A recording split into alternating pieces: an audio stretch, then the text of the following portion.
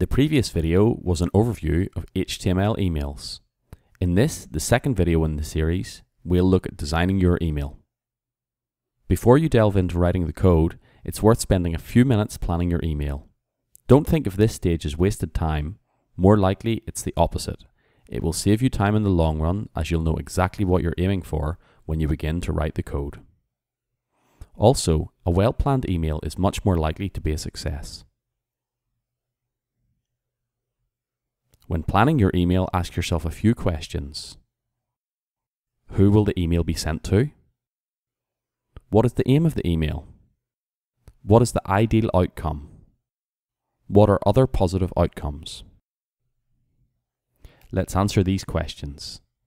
The email will be sent to existing customers of my company. The aim is to share the latest news about our awesome new product.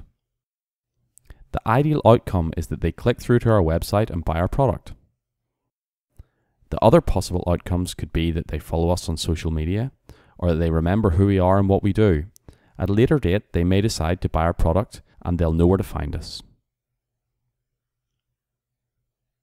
These answers help us decide what to include in the email. We'll include a customer name, text with the news and information about our product,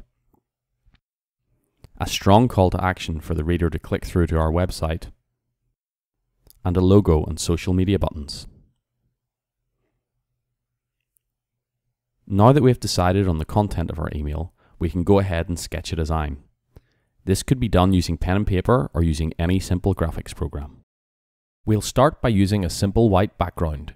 You can choose another color, but white is good because it is the same as plain text emails and we're aiming for a subtle design. Next, we'll choose a font. HTML emails are restricted to web-safe fonts, so it's a simple choice. Here we can see Georgia, Palatino Linotype, Times New Roman, Arial, Comic Sans, Impact, Lucida Sans Unicode, Tahoma, Trebuchet MS,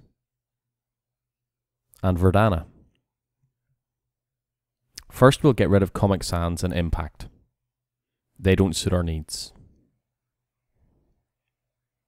Next, we'll lose the serif fonts. We want something modern. We'll delete Arial because it's quite common,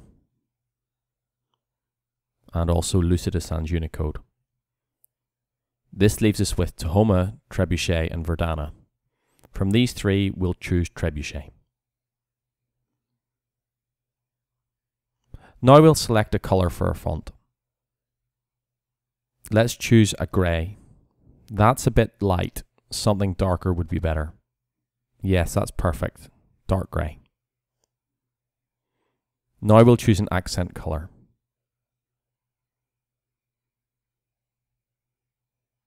A light orange is bright but not garish. We'll adjust the size of the text too.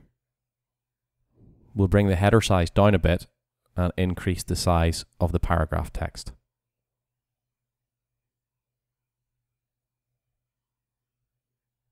That should be easy to read.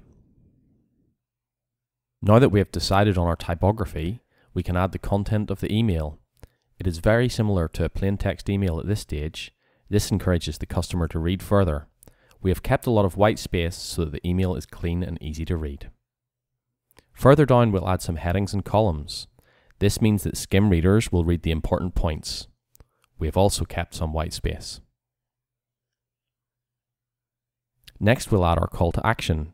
This is arguably the most important part of our email, so we don't want it to be missed. Let's put it on the left.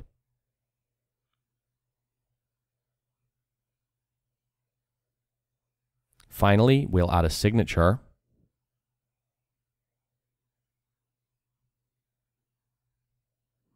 a logo,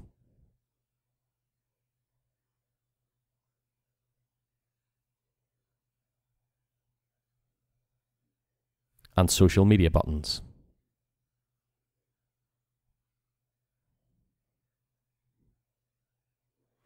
That's our email now fully designed. Simple. In the next video, we'll cover writing the HTML to turn this design into a fully functional email.